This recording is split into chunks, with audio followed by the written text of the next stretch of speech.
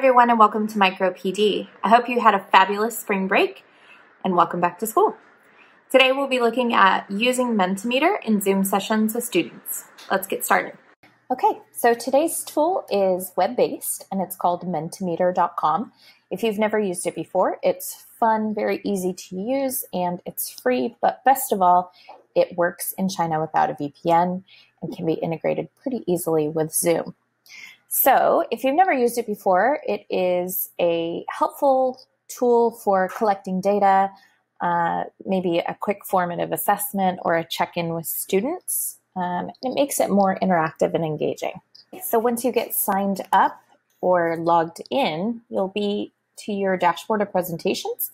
Go ahead and click New Presentation here. Give it a name, so maybe you call it Zoom Session, and create Presentation. Then it will take you to a choice board where you'll decide what kind of tool you want to use here. So you can choose multiple choice, create a word cloud, do open-ended, a scale, Q&A, image, or rank. For this example, let's go ahead and choose image choice. And we'll say that maybe you use this during a synchronous community building morning meeting or something like that.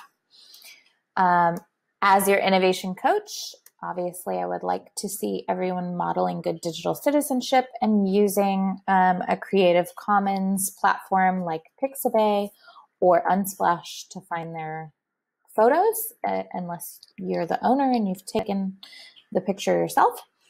Okay, so here you'll just type in whatever you want to see. So for example, let's pose a question, where's your ideal spring break? I'll type in beach, save my photos. And then what I'm going to do back in Mentimeter is put my prompt here. Where is your ideal spring break location?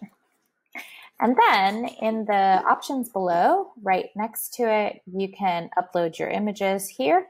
And I'll do this in fast forward to make the video shorter.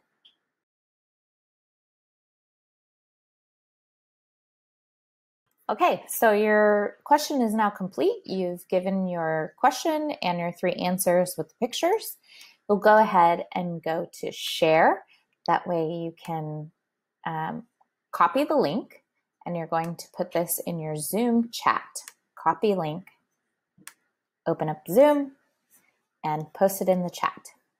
So now we're in Zoom, and basically what you'll do is go ahead and open the chat whenever you're ready and paste that link right in the chat, send it to your students. Students will click on that link. It will take them to menti.com, and here it is. Choose your ideal spring break location. Okay, so back in Zoom, you can, after you've collected all the answers, go to screen share, go into the browser where you have your Mentimeter set up, and there you go. There are the responses, and you could share it with the students, or you could just collect answers and keep it as an assessment or bring it into a meeting next time. So there you go, one way to use Mentimeter during your Zoom conversations. Hope you enjoyed this Micro PD and hope to see you at the next.